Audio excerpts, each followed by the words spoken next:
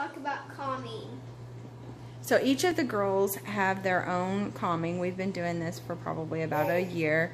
They, it's a basics of a couple of drops of vetiver, a couple of drops of Valor, yes, and a couple of drops of lavender. And then in a calming roller, we like to put in some form of citrus oil because it just brightens everything up.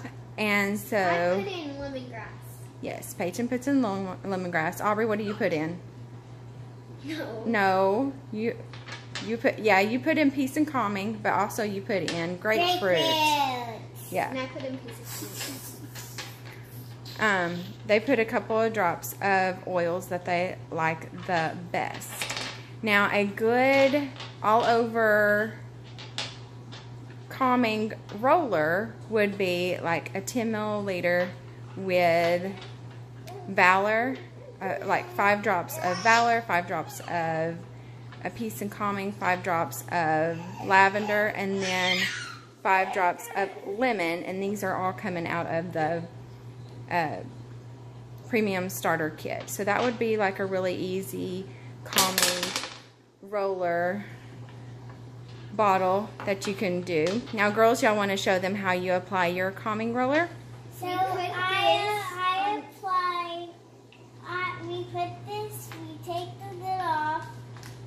And we put it on the back of our neck. On the back of our neck. And then on our wrist.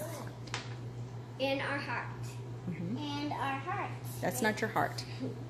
That's your heart. You can also use this like a perfume, so you can put it on your neck, rub it on your wrist, and then sniff it. And like Peyton has a perfume. Yeah, we like to keep this with us at all times because we get moody and emotional and sometimes very anxious, don't we? And so we like to have our calming roller on us at all times.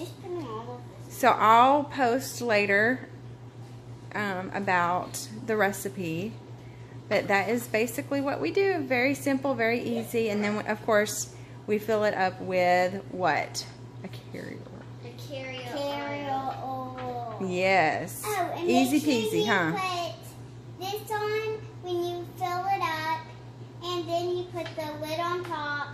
And then it should just pop right on. So don't worry about just trying to press it down. Yeah, don't worry.